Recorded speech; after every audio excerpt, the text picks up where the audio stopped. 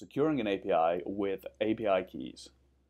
Here we have an example API controller, and in this video we're going to secure it, only allowing clients who have the valid API key to access our precious examples. Let's make a post request to create an example and see what happens. I'm using Postman to send requests. It's a great tool for working with APIs. Here we have a JSON payload for a new example we want to create. But when we send the request, we see in the response body that it caused the server to raise an exception. Going over to the console, we find that Rails raised an action controller invalid authenticity token error. Rails raises this error when a request to change a resource comes in that lacks a valid authenticity token. This protects our application from cross-site request forgery attacks. You don't normally see this error when working with forms, as the Rails form helpers automatically add this token as a hidden field. When the form is submitted, this field is compared with a value in the session, and we can tell whether or not this form was submitted from our side. Let's skip the authenticity token verification method, as we have no way to securely pass a token to the API client. Now, submitting the request creates the resource. The problem is, our API is insecure and we accept requests from anybody. This won't do. We need to be a little more discerning in our clientele.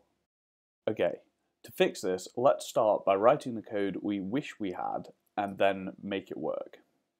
We want to return a 403 forbidden status unless the request has a valid API key.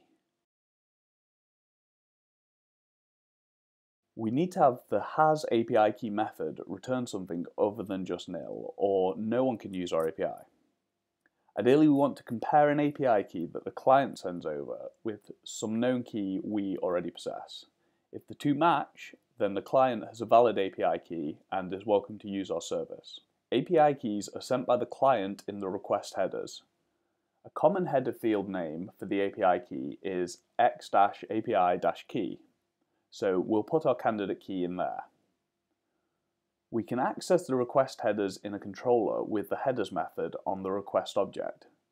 This gives us a headers object with keys we can access like a hash. Let's inspect the xAPI key field so we can see its value in the console. It, as you can see, is the value we sent over from the client.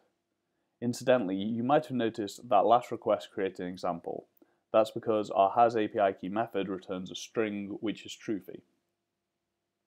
Instead of always returning true, we'll compare the xAPI key header value with some string to make sure it's the one we expect. I'm just going to hard code this for now. See my previous video for how to store this value correctly. Sending the request again with the ABC123 API key succeeds, and sending the request with the different API key returns us 403 forbidden. As we're going to want to repeat this exact same logic again for the show action, let's move it into a method and call it in a before action callback. Sending the incorrect API key still returns a 403, and sending the correct API key creates a resource. That's it for now.